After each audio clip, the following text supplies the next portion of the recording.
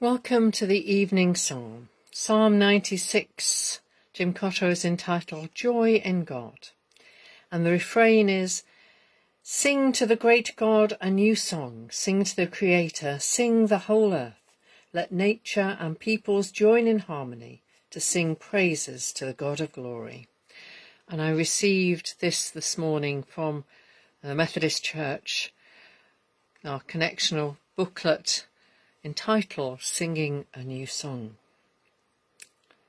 We sing to you, God, and praise your name, telling of your salvation from day to day, declaring your glory to those who do not know you, and your wonders to the peoples of the earth.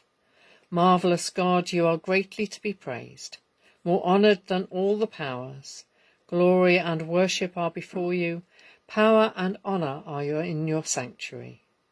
May we, the household of your people, ascribe to you worship and glory, giving you the honour due to your name, bringing presents as we come into your house. We worship you in the beauty of holiness. Let the whole earth stand in awe of you.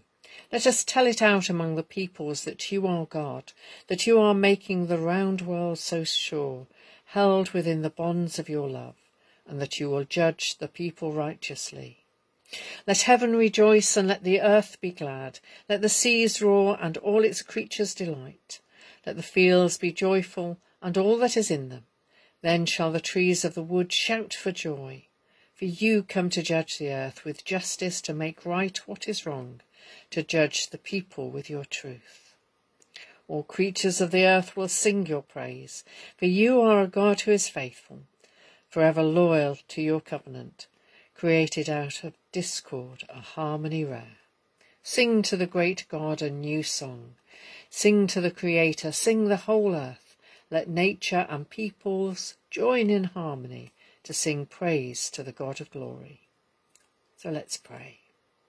God of glory and splendour, whose bright radiance we see in the glimpses of wonder, both rare and everyday, open our eyes and hearts, alert the nerve ends of our being, that in trembling and rapture all our fears may dissolve into joy. Amen.